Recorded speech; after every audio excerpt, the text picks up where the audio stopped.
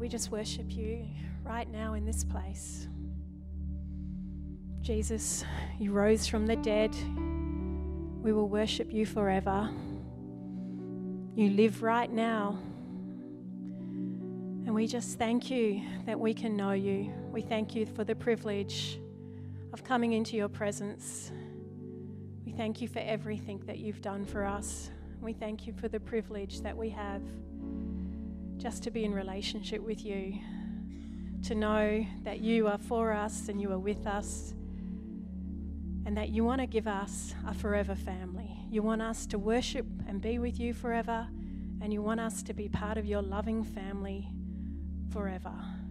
We thank you that you have such a beautiful plan for each person, that you do not want anyone to be lost, that you want everyone to have eternal life.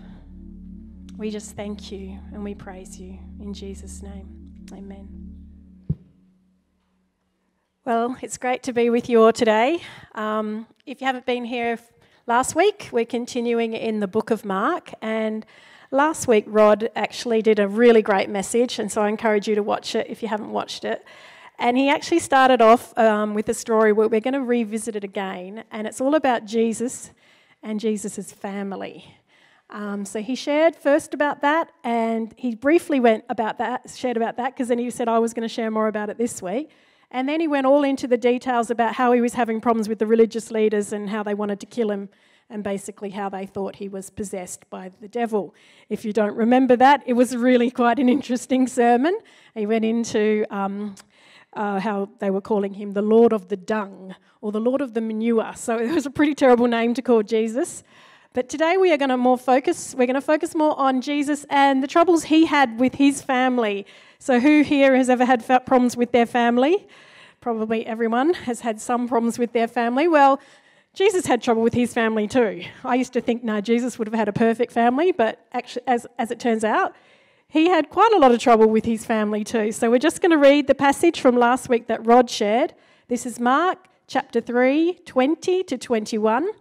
Then Jesus entered a house, and again a crowd gathered, so that he and his disciples were not even able to eat.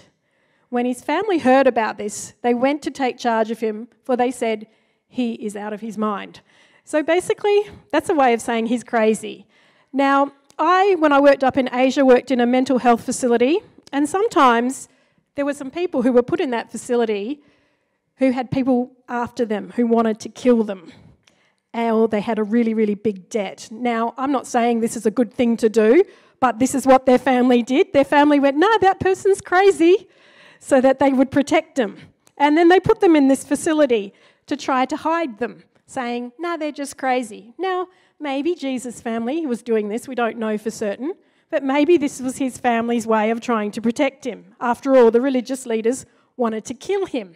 So maybe they were just saying, nah, he's just a bit out of his mind, come with us, Jesus, because the word here actually is to take charge of him. It's like to arrest him. They were forcibly trying to actually take him. Or maybe they actually really did think that he was getting a bit out of his mind. We don't actually know for certain, but all we know is that his family was trying to stop him from this mission. He was really, really busy. He had crowds following him. He had all the riffraff following him. And Jesus and his family were like, we're not into this. We want you out of this. Was it for protection, or was it that they actually thought his mission had started to go a bit strange? We actually don't know. But it's not the first time that someone has pretended to be a bit crazy. David, in the Old Testament, in 1 Samuel, he had a time when he pretended he was out of his mind too, in order to try not to get killed.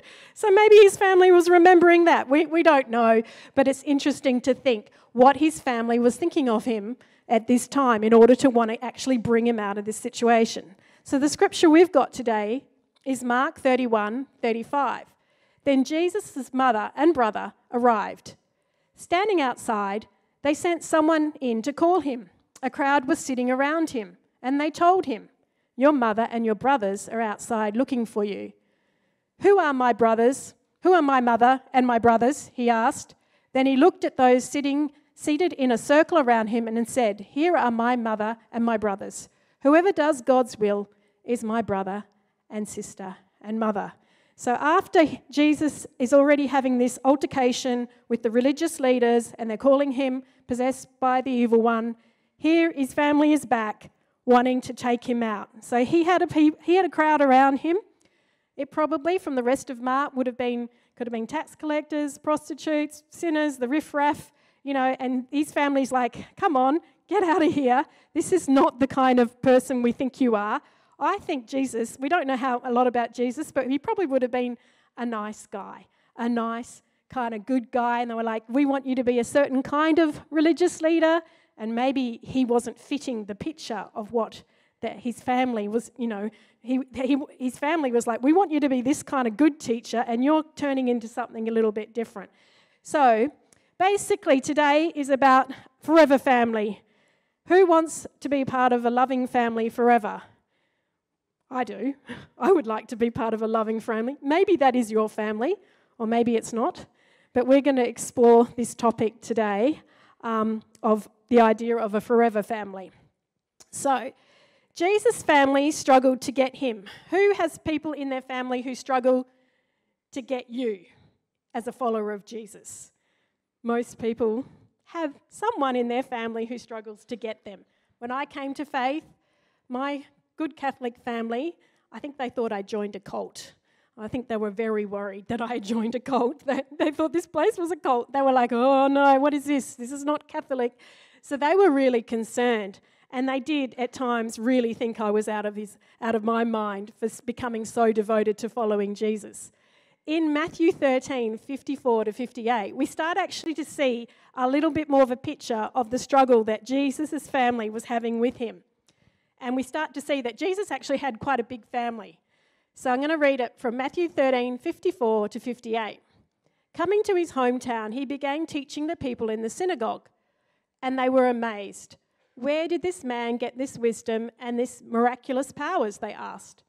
Isn't this the carpenter's son? Isn't his mother's name Mary? And aren't his brothers James, Joseph, Simon, and Judas? Aren't his sisters with us? Where then did this man get all these things? And they looked and they took offense at him. But Jesus said to them, a prophet is not with honor except in his own town and in his own home.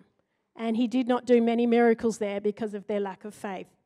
So here we actually see that Jesus, he had 4 brothers and he had a couple of sisters. Now we also see here that the father, the dad, Jesus' dad, I won't go into the whole story of Christmas because I haven't got time, but I'm assuming you know that story for most of you. But he had Joseph. Now, we don't hear any more about Joseph after Jesus kind of got lost and left behind in the temple. That's the last time we hear about Joseph, which is probably why it's called the carpenter's son here. So that might actually have meant that Jesus kind of grew up in a single parent, as a single parent home. For at least some part of his life, he was in a single parent home. So he had 4 brothers and he had some sisters. And they didn't believe in him. In this here, it says he was without honor. They didn't have faith. They didn't get who he was. So his family were not getting who he was. They couldn't understand what he was doing and what he was about. The next bit is in John 7, 1-13. We also get another picture of Jesus' family. He did not want to go about in Judea because the Jewish leaders there were looking for a way to kill him. But when the Jewish festival of tabernacles was near, Jesus' brothers said to him, leave Galilee and go to Judea so that your disciples there may see the works that you do. No one who wants to become a public figure acts in secret. Since you are doing these things, show yourself to the world. For even his own brothers did not believe in him. So again, we get a picture. His brothers, maybe they started believing in his miracles, but they didn't really get who he was. Jesus had started doing things in secret to not get a crowd. His brothers wanted him to have a crowd. They wanted him to become famous. They wanted him to do things in public. But it says here that they didn't believe in him. They still had not got a picture of who he is. They still probably thought he's just a good guy. They didn't get who he was, whereas other people around him started to get who he was. It continues. However, after his brothers had left for the festival, he went also, but not publicly, but in secret. Now at the festival, the Jewish leaders were watching for Jesus and asking, "Where is he?" Among the crowds, there was widespread whispering about him. Some said, "He is a good man." Others replied, "No, he deceives the people." But no one would say anything publicly about him for fear of the leaders. So we start to see this kind of struggle that many people have. Is he just a good man? I think his family probably knew he was a good guy. When I was young, I just thought Jesus was a good guy. He was a good teacher and he was a good guy. If you ask many people who don't know Jesus yet, who just kind of out there in the world, what do you believe about Jesus? They'll go, "Oh yeah, he was a good bloke. He was a good guy. He was a good teacher, a good moral teacher." Many people would say that about Jesus.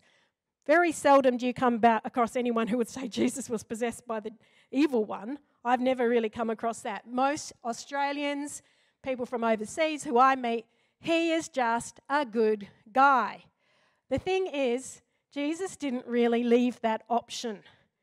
I thought that for a really long time, and it wasn't until I started reading the Bible, and then I was like, this guy, he's not describing himself just like as a good teacher. He's not just the same as all the other good teachers in other religions, because that's what lots of people like to think, isn't it? All religions are the same, and there's been lots of good teachers, good moral teachers. That's what I hear all the time. But if you actually start to read the Bible and see what Jesus says about himself, he's definitely not saying he's just a good teacher. So what does he say about himself? He says, "I am the Christ, the Messiah. I am the bread of life. I am the truth. I am the I am." And that's what in the Old Testament they used to refer to as the name for God. So here he's actually relating himself with the same as God.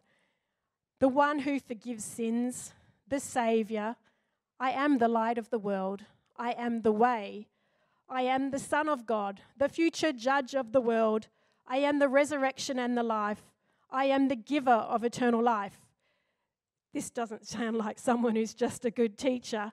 So this is why they started to want to kill him. They're either like, he is possessed by the evil one, he is deceived, he is crazy, there's something going on with him, because these are not the words of a normal person. I've met many people who think they're Jesus, and I tell you what, they're not quite there. When you meet people who think they're Jesus, there's something not quite right. So was he like one of that? Was he deceived about who he was? Well, obviously, one of the most famous people who wrote about this kind of topic was C.S. Lewis, and I read this book when I was on my journey of coming to faith. C.S. Lewis writes, "A man who was merely a man and said the sort of things Jesus said would not be a great moral teacher. He would either be a lunatic on the level with a man who says he's a poached egg, or else he would be the devil of hell. You must make your choice. Either this man was and is the Son of God, or else he's a madman or something worse. You can shut him up for a fool. You can spit at him and kill him as a demon, or you can fall at his feet and call him Lord and God. But let us not come up with any patronizing nonsense about him being a great human teacher. He had not left that open to us. He did not intend to." So you can see, if you've struggled to understand who Jesus is, well, you're not alone. Lots of people have struggled. It is part of the journey to actually go, was he just a good man? A lot of people get attracted to Jesus at first for his teachings. Yes, he's a good guy. He's a good teacher. But sooner or later, if you read the Word of God, you come up with the fact that he just doesn't describe himself as a good teacher. There are many powerful things that he says about himself. And the question is, what do you actually do with these things? So, is he just a good guy and a moral teacher? Or do you actually believe that he is something more than that? His mother, Jesus, actually, this is the scripture that we've had here, Mark 3:31-35, where his parents are coming, his family is coming after him. They're kind of looking, and he's looking around. So how did he respond? How did he respond when his family came to him and said, He said, whoever does God's will is my brother and my sister and my mother. So the question is now, if that's his response, his family, could you imagine that? They would have taken offense. I think they really would have got offended. In that culture where family was so important, they would have got majorly offended. Imagine if, you did that to your family. Like you're having a little church Bible study and your families come and you're like, I'm just with my real family. Whoever does God's will. They would have got offended for sure. But Jesus had a purpose in this. He had a purpose in offending them, I believe.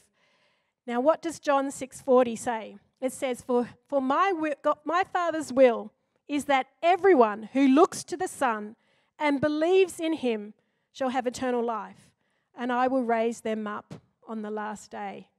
That is such powerful words about what God's will is. Do you know what God's will is for us? To give us eternal life. I don't know why anyone wouldn't want eternal life. Nowadays, if you look on YouTube, heaps of people are trying to work out how to live longer. They're trying to, do all these studies and work out how to make sure that people can live longer or even live eternally. Here it is, Jesus saying, I will give you eternal life. I will resurrect you. It's such powerful words. That is God's will for every single person. It says in Matthew 21:32, there's two stories there's a parable about two sons. And Jesus, again, he rebukes the chief priests and the elders for failing to do the will of the Father. Specifically, they did not repent and believe. So the basic thing that Jesus was trying to get people to do at that time is to believe in who he was, believe in what he was saying about himself, repent from their sins, and accept him. Now, the religious leaders at the time, they couldn't handle it. They weren't accepting it. That's why they were trying to kill him. Jesus replied, love the Lord your God with all your heart and with all your soul and with all your mind. This is the first command and the first and greatest command. And the second is like it. Love your neighbour as yourself. All the law and the prophets hang on these two commandments. So much. We could go into a whole sermon about God's will, but I believe that the main message that he kept saying over and over again was to love God and to love each other. That he wanted to create a family that was full of God's love. A new kind of family that was full of God's love. We all know this one from John 13:34-35. A new command I give you, love one another as I have loved you, so you must love one another.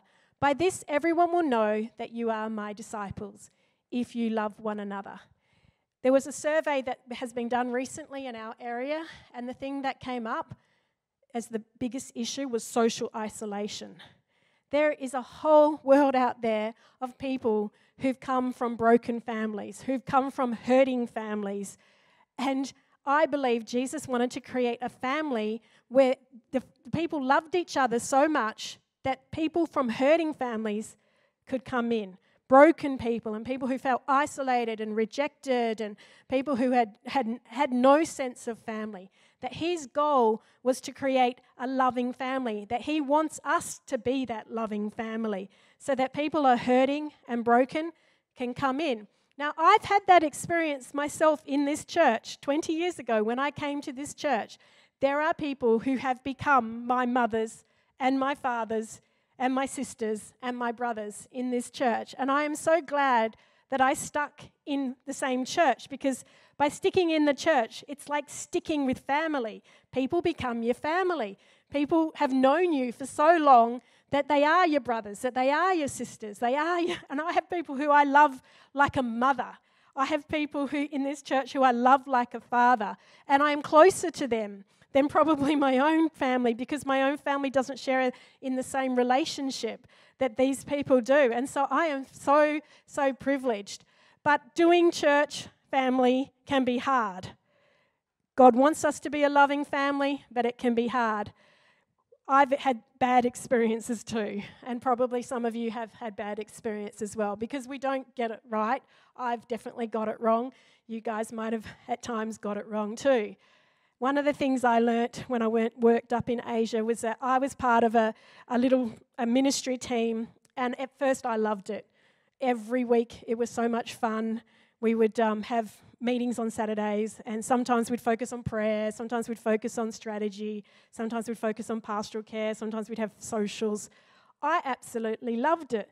Anyway, one day I was watching a movie, one of those movies where Americans save the world from aliens. You know how Americans are always saving the world from aliens. Anyway, I was watching one of these movies, and I felt this quiet voice of the Holy Spirit say, "Watch what happens now. Their mission will be destroyed." And I was like, what? Where's that voice coming from? This is so random, you know. Anyway, so what was happening is in the movie, the Americans, they were, saving the world from the aliens, and they were making a lot of progress. But suddenly, they had one of the aliens, disguised itself and pretended it was one of them and turned them all inside, got them all fighting against each other. And of course, what happened to their mission? They started getting defeated. They started losing the war that they were having. And I was like, that's very interesting. Very, very interesting theory there. Anyway, not so long, about a year or two after that, this group of people that I was with, some of them had went and did a training on a new kind of method on how to do ministry. And they got really, really, really passionate about it. And they were like, this is the way, this is the way. What you're doing is not the way. And anyway, cut a long story short, it was terrible. We split up. Our whole team split up because people got too this is the way to do ministry. And I learnt a lot through that experience. And it tells me, always keep love as the most important thing. We have unity around who we believe Jesus is. And after that, love is always the most important thing. Never let opinions on ministry or how to do, what songs you like or how the church service should go or any of those kinds of things. Never, ever let that become more important than loving one another, because that can destroy the mission. The mission is for us to be a loving community so that people who are broken and hurting can receive love. But if we're fighting internally, then that blocks that ministry. That blocks that. And so I just really learned a lot about that. And sometimes it's very easy. If you're anything like me, you can get on your high horse about a certain thing. Okay, it's okay to have opinions, but never to the point of stopping loving people. And I really learned that lesson through that experience. He wants us to be a loving family. That is his will. Now, he says something pretty radical in Jesus, as he does. In Luke 14:26, he says, if you want to be my disciple, you must, by comparison, this is NLT version, hate everyone else, your father and your mother, your wife and your children, your brothers and your sisters, yes, even your own life. Otherwise, you cannot be my disciple. I remember reading that going, what is that about? Why is he saying hate? How am I supposed to hate my family? When you're a new Christian, you don't understand a lot of things, so you're thinking, wow, what does that actually mean? Now, clearly, I've learnt since then that in the Hebrew language, the contrast between love and hatred is used to communicate preference. So it wasn't saying literally hate. It was saying Jesus has to be given a preference, the first priority over everybody else. And now, how do we know that? Because he teaches in so many other scriptures to love your natural family. He teaches you to love your enemies, let alone your natural family. So we know that God's will is for us to love our natural family. But that doesn't mean that sometimes some people have to make a very, very hard choice to follow Jesus. I have worked with many people who've had to make that choice when, as a result of choosing to follow Jesus, they have lost their whole family. They have even lost their children. I've had to minister with people who've bawled their eyes out because their choice to actually follow Jesus had huge consequences. Most of us don't experience that. Most of us just have to kind of work out what does it mean in our everyday life. So for me, when God was calling me to leave my career and go to Bible college, I had a pretty interesting time. People thought I was a bit out of my mind. But that's nothing compared to what I've seen some people have to go through, where they really, really do lose their family. But these people never usually give up loving their family, and often their family does come back to them. Because Jesus wants us, his will is for us to love our natural family. His will is for us to love him first, and if we love him first, he's going to fill us with a love for our natural family. It says in Ephesians 5:33 to love your wives. It says to honour your mothers and fathers in Ephesians 6:2. It says in 1 Timothy 5:8, anyone who does not provide for their relatives, and especially for their own household, has denied the faith and is worse than an unbeliever. So we can see God's will is for us to love our natural family. His will is for us to believe in him, to receive eternal life, to be people of love, but also to love our natural family. His will is, and we can see this in John 19:26-27, where we actually see Jesus take care of his mother. Right when he is suffering on the cross, he is still thinking about his mother. When Jesus saw his mother there and the disciple whom he loved standing nearby, that actually was John, he said to a woman, "Here is your son," and to his disciple, "Here is your mother." From that time on, the disciple took her into his house. So it's interesting, you can see Jesus' love for his mother, but he also connects his mother with one of his disciples who was part of his new kind of family. Where were his brothers at this point? We don't actually know, but we will soon, in a minute, find out what was happening. Because his family, Jesus' natural family, became part of his forever family too. And that's what's so exciting. I think they went from a journey of just believing he was a good guy and a good teacher. Maybe he's a bit out of his mind. We don't get him. To by the time we get to this passage here, we actually see his family, his natural family, starting to come in. 1 Corinthians 5:15, 3-7 says, "For what I have received I passed on to you as first importance, that Christ died for our sins according to the Scriptures, that he was buried, that he was raised on the third day according to the Scriptures, and that he appeared to Cephas," which is Paul, "and then to the 12. After that, he appeared to more than 500 of the brothers and sisters at the same time. Most of them are still living, though some have fallen asleep. Then he appeared to James, then to the apostles." Now this, many commentators say, this is James, his brother. He appeared to his brother after he raised from the dead. Not only did he appear to his brother, he appeared to like 500 people. And by the time this was written, these people were still alive. I mean, could you imagine? That's why so many people believed in this story, because he raised from the dead and he appeared to so many people at the same time. That's why they had such faith. So here we see that James, his brother, was one who actually Jesus appeared to after he raised. Could you imagine being James, Jesus' brother, like all your life living with this guy? Oh, yeah, he's a good guy, he's a good teacher. You know, okay, he's gone a bit crazy in his ministry. Oh my gosh, he just raised from the dead and has appeared to me. I mean, what a powerful experience that would have been. In Acts 1:14, all these with one accord, that's right, all these with one accord, were devoting themselves to prayer, together with the women and Mary, the mother of Jesus, and his brothers. Now, this is actually before when Pentecost is about to happen, with 120 people. Right there were his brothers and his mother. So his natural family became part of his forever family. They became part of his spiritual family. And so I think it's really encouraging to see that journey of his natural family, to go through that and to actually end up believing. James actually became the leader of the Jerusalem church. It says in Acts 15:13 and 19, and is called the pillar of the church. As you probably know, most commentators say that he wrote the book of James. He never seems to use his position of Jesus' blood relative. Rather, he calls him a servant of Jesus.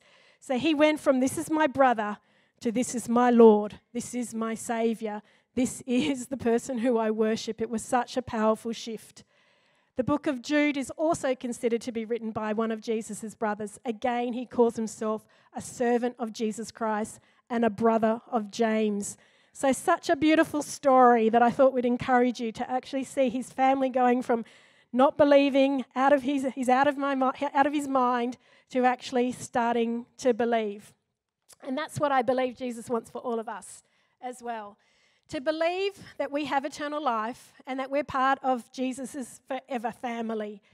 You here are my brothers and sisters and mothers and fathers forever. I will know you forever. Each one of you people who believes, I hope you like me enough because I will be with you forever. We will be in heaven forever. Isn't that exciting that we are going to be a family forever? I think that's just an incredible thing. And I hope it inspires us to love one another because we will be a loving family forever. So let's be a loving family here on earth. Even though we have some differences on some opinions, that's okay. We have the main thing that we believe in, and that is who Jesus is. And that is what unifies us.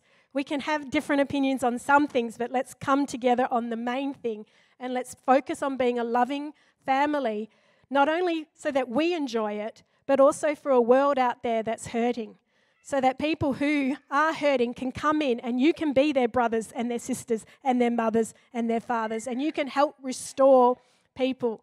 So I love this message, and I love that you are my forever family. So I hope we can enjoy each other as our forever family. But God also wants our natural family to be our forever family too. Who here has people in their family that they want to be part of their forever family? Most people do. Most people do. Now, you might have some people in your family that you're having a hard time with. Who doesn't? But God still wants us to pray and pray and pray and pray for them to be part of our natural family, to become part of our forever family too. My grandfather, he was a Catholic who went to church every Sunday.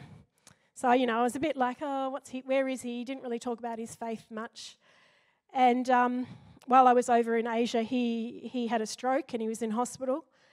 I was at a really extremely busy time, so I didn't know whether he was going to pass away or what. But one morning I woke up and I could not stop praying for him. For 2 hours, I just kept praying and praying and praying and praying for my grandfather. And then what happened is I felt the manifest presence of Jesus. It was like he just looked at me with this big smile. And next to him was my grandfather with this huge, huge smile on his face. And together it was like they were both looking at me with so much joy and such a big faith, such a big smile. And I was like, wow. And then my mum rang up and she said, your grandfather has passed away. And I was like, wow, it was like God's special way of saying to me, it is okay.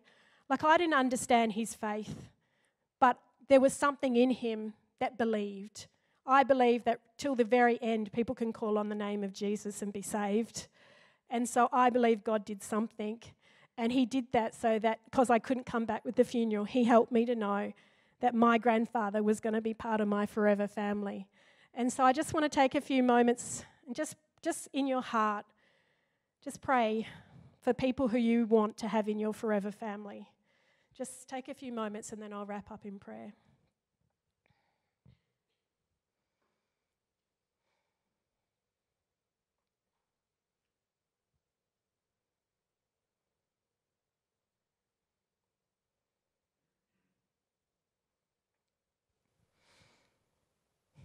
Yeah, Lord, we give our family to you, our natural family. We ask that you would show us how to love them well, to love in a way that pleases you, to love you first, and then to you fill us with your love for our family, for our natural family. We want to see each one of them come to know you so that they are part of our forever family. I pray that for the ones that are really hard for us to love, we need more of your grace. Show us how to do it when we're really struggling, Lord. And I pray for this family here. I thank you that this is part of my forever family here. And I pray that we would just be a church that is known for our love for one another, that we deeply love you and we love each other, so that we can be a place that is a safe place for a hurting world to come and to receive a new kind of family that would love them and heal them so that they can know you and that they can have real love. We just pray all these things in your mighty name. Amen.